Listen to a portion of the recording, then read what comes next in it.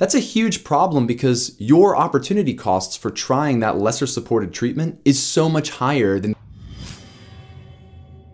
In this treatment mistakes video, we'll reveal why it's so important to consider how fast your hair loss is progressing before jumping into any treatment. On average, people with pattern hair loss lose about 5% hair volume every year. This isn't a lot, and since hair loss is often such a slow process to begin with, we can fall victim to something known as change blindness. We're incapable of noticing minute month-to-month changes to our hair, so we tend to only notice hair loss after maybe 30% or more of our hair volume is gone. But that 5% yearly hair loss rate, that's just an average. It's actually the midpoint on a bell curve. On the one side, people are losing hair at 1% hair volume every year. That's barely noticeable. On the other side, they're losing hair at a rate of 30% or more. That is noticeable, and it's why some people take 40 plus years to go bald while others can have it happen to them in just 5 to 10 years. Now, think of this and then think of all of the product advertisements you're bombarded with for hair growth on a weekly basis. You've got laser caps, pharmaceuticals, natural supplements, herbal topicals, microneedlers, experimental devices. Most of these products have some scientific support, often in the form of clinical studies. But not all scientific support is created equally. Some scientific support actually ranks a lot higher than others. For example, let's compare two hair loss interventions, saw palmetto versus Finasteride. One is natural, the other is a drug, but both are believed to target the same thing, the hormone DHT, which is causally associated with male and female pattern hair loss. So let's start with saw palmetto. Over 9 studies totaling 381 participants have shown that saw palmetto could improve androgenic alopecia. At face value, this sounds great, but when we look closer at the data, many of these studies are what we would call lower quality. Most of them lacked a placebo group, some were funded by companies selling saw palmetto, and all of them had small sample sizes. So for each study, there's a higher risk of false positive results. That's a result that's due to statistical noise that might have washed out with a larger sample size. This type of problem happens all the time in research, which is why results replication is so important. A great example happened in the 1990s with saw palmetto itself, where very small studies, several of them, demonstrated that saw palmetto extract might help improve an enlarged prostate. These studies inspired better controlled, larger clinical trials with hundreds and hundreds of participants in which saw palmetto over longer periods showed little to no effect. Again, study quality, results replication, sample sizes, these things are all really, really important. Now let's compare the data on saw palmetto to the data on another hair loss intervention, Finasteride. This is a drug that's been studied for 30 plus years in over 30,000 patients across hundreds of research groups with dozens of randomized placebo-controlled clinical trials, nearly all of which showed significant hair count and hair density increases for the people using the drug. That's a lot of evidence. I mean, if we combined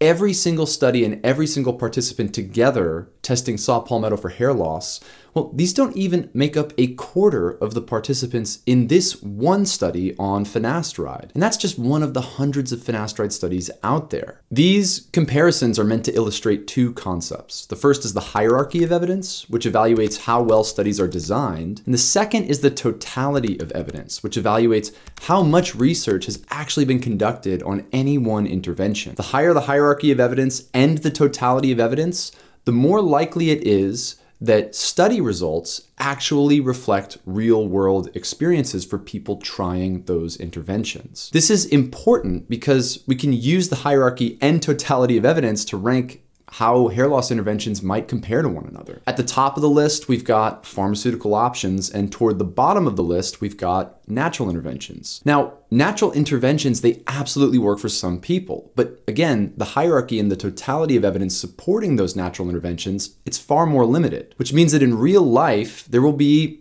higher variability in clinical results versus real-world results. And here's how not understanding this can become a problem, especially when it comes to hair loss speeds. Say you're fighting hair loss and you're hit with an advertisement for a product that says, clinically proven to regrow hair. This might actually be true, but if that claim is based on one single study funded by the very company selling that product, then it's also true that the evidence supporting that product, it's not very robust and it's subject to bias. This means that that product and its efficacy, they rank lower on the hierarchy and the totality of evidence. And then if you're going to try it, the results from that one clinical study might actually not reflect your own experience using it. Knowing this, you might be able to see where I'm going with how these problems relate to the speed at which hair loss is progressing for you. Say you've had a receding hairline for the last few years, but maybe you don't shed a lot of hair every day, and maybe within 3 to 5 month windows, you don't really notice that your hair loss is cosmetically getting worse. That's all good because it suggests that you're losing hair more slowly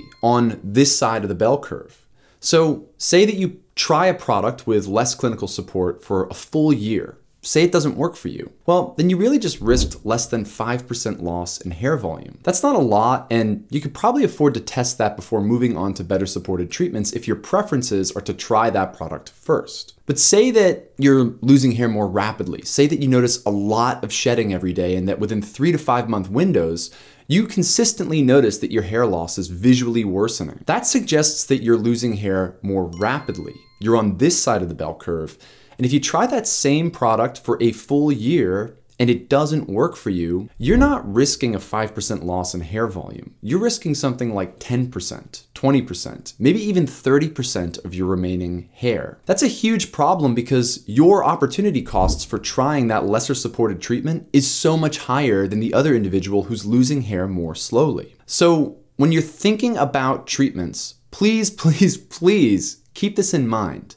How fast you're losing hair. The slower it's progressing, the better candidate you are for more experimental, lesser supported interventions. Because you probably have more wiggle room to try those, and if you see success from them, great. But the faster your hair loss is progressing, the more you should probably consider the tried and true FDA-approved options that rank higher on the hierarchy and the totality of evidence. Because those treatments will most likely put you in a far better position for success. Now, I'm also aware that pharmaceutical companies are often in the best financial position to run robust, well-controlled clinical trials. This will obviously obfuscate the landscape of research. I also don't want to discount the fact that pharmaceutical companies have no vested interest in proving out the efficacy of natural remedies like green tea extract or saw palmetto simply because those substances are not patentable.